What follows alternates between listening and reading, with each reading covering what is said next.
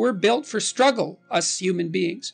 You're not after the bubbles of bliss that Dostoevsky described in Notes from Underground. We're built to contend with the world. We're built to contend with reality. You want a challenge. And the best way that you can take on a challenge, because a challenge fortifies you. So you don't want to be secure, you want to be strong. And you get strong by taking on optimal challenges. And so you lay out your destiny in the world and you take the slings and arrows of fate. And you make yourself stronger while you're doing so. And you might fail and fortune might do you in.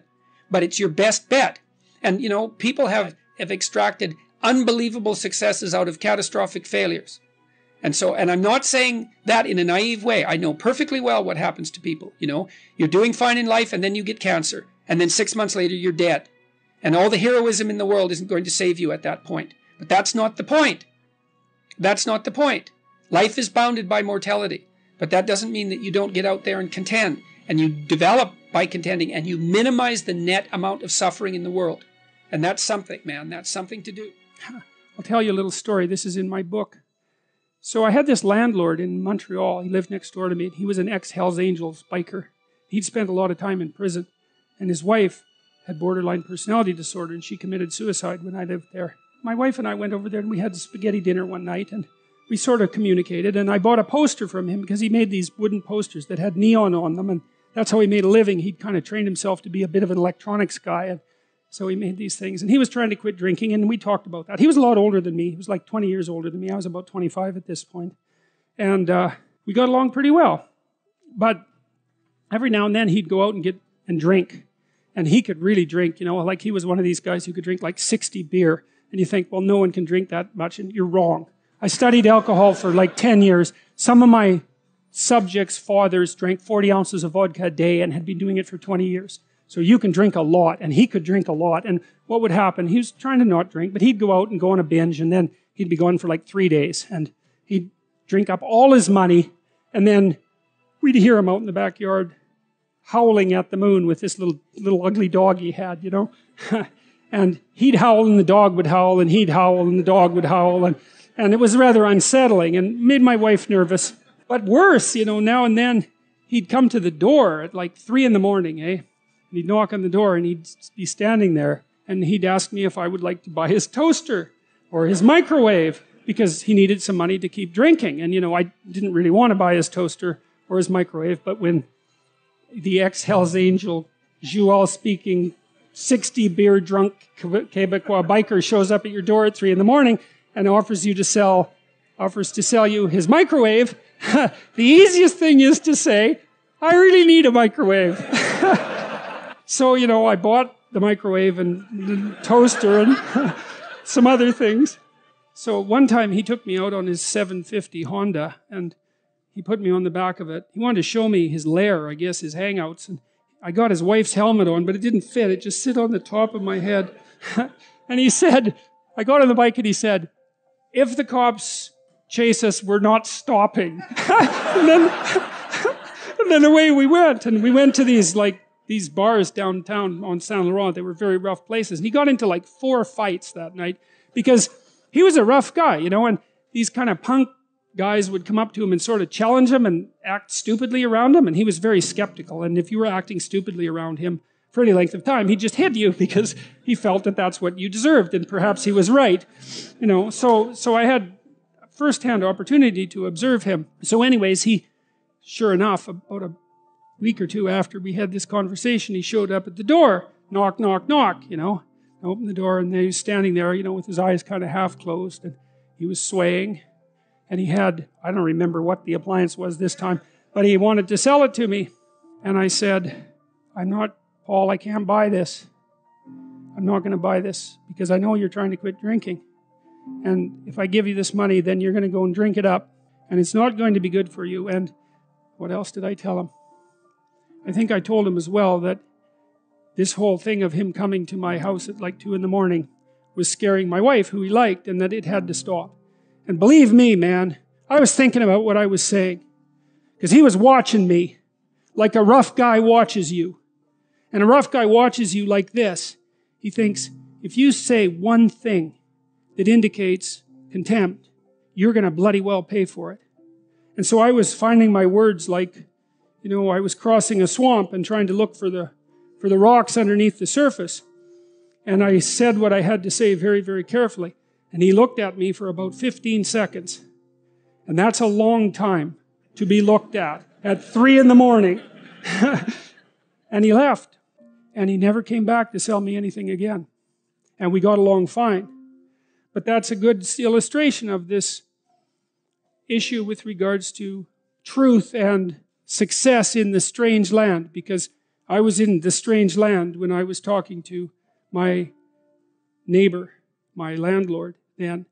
And I managed to say what was true carefully enough, so despite the fact that he was a very violent person, and that he was a very intoxicated person, and that he had every reason to be suspicious of me, and we couldn't communicate very well, and I didn't do what he wanted, that he took it, and he left, and there was no problem, and life went on just fine after that.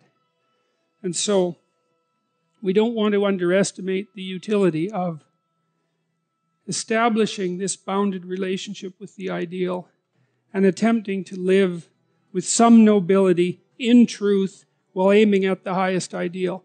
There's nothing about that that's anything but strengthening and positive. And it's exactly what you need to set against the catastrophe and uncertainty of life. Treat yourself like you're someone responsible for helping. You're someone that you are responsible for helping. So what that means is you have to start from the presupposition that despite all your flaws and insufficiencies, that it's worth having you around and that it would be okay if things were better for you. So you need to take care of yourself like you're taking care of someone you care for. So there's a bit of a detachment in that. And then the next thing is, okay, so now look 3 to 5 years down the road. Okay, you get to have what you need and want, assuming you're being reasonable and that you actually want it, which means you're willing to make the sacrifices that would make it possible. Well, you need a pathway to it. You know, if it's 10 stories up above you, you need a staircase to get there, right? And so you have to build the staircase too. And so in the future authoring program, so you're asked, first of all, okay, you get to have what you want and need. That's the proposition. But you have to aim at it. You have to define it and aim at it. So then the first thing is, okay, if you could put your family together the way you wanted it to be, what would that look like? And so that might be your siblings and your parents, but that also might be, you know, your wife or your husband and your kids, assuming that you're at that point in your life. If you could have the family you wanted, what would that look like? Right? Okay. Career, same thing. You get to have the career or the job that is within your grasp, necessary, and suitable for you if you were taking care of yourself. How are you going to educate yourself? Because you're not as smart as you should be. There's a lot more things you need to know. So you got to keep learning and moving forward. So you need to plan for that. How are you going to take care of yourself mentally and physically?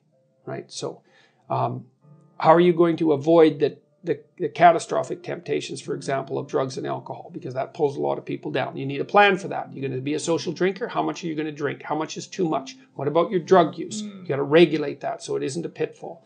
How are you going to use your time meaningful and productively outside of work? So you need a plan for that. So do you want a long-term, stable, intimate relationship? And if you do, then how would you like that to lay itself out? You got to have a vision for that, because if you don't have a vision, you're not going to aim at it. And if you don't aim at it, then you won't even see the opportunities when they arise. That's the thing that's so cool. I wrote about this in chapter 10, which is be precise in your speech. It's a chapter about the fact that aims structure your perceptions. So for example, once you aim at something, your brain, literally, the perceptual structures in your brain, in your visual cortex, reorient themselves to calculate a pathway to the aim. And then what they show you in the world is obstacles to that path and open pathways to the path. That's actually how the world reveals itself. Just like when you're driving in a car and you have a map and you aim at a particular place, then all the things that are related to that place show up in the world. It's exactly the same thing, because you are traveling through time and space, right? And you need a map. And so after you answer these 7 questions, and you're encouraged to do it badly, because a bad plan is better than no plan. It gives you something to improve.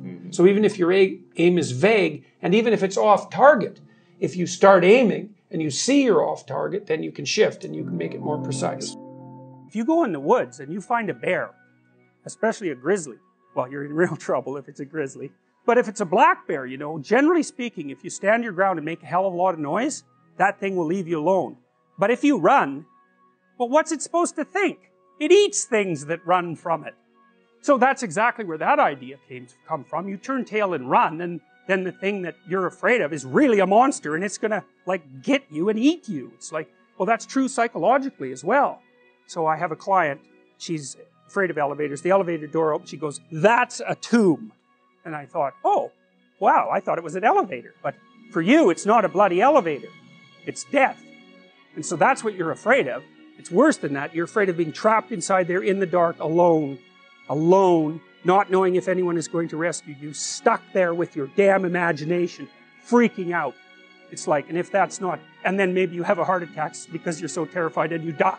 So then you say, okay, well, you're afraid of the damn elevator, but it's not an elevator, it's a tomb. And the tomb is partly you and it's partly the elevator and partly your unconscious mind. And so, well, what can you handle?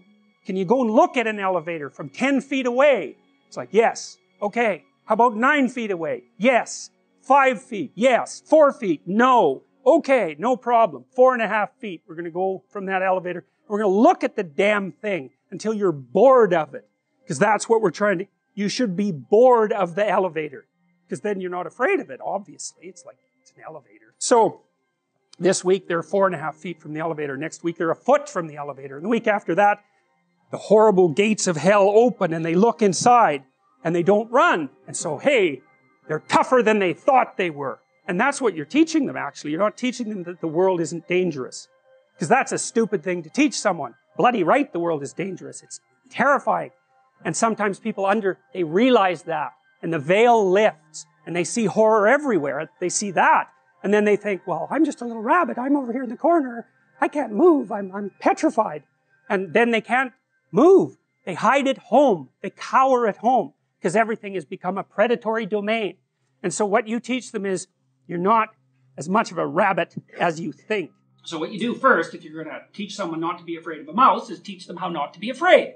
So you put them in a chair and you do a relaxation exercise with them, and then you show them a picture of a mouse, and you say, just breathe, calm down. And so they calm down, and then sooner or later they can look at the pictures of mice by themselves, and then maybe you could throw a stuffed mouse at them, and then maybe they could walk by a pet store and look at a mouse, and so on and so forth, until you get them holding rats. And so, that works. But it works even if you don't relax them. In fact, it works just as well.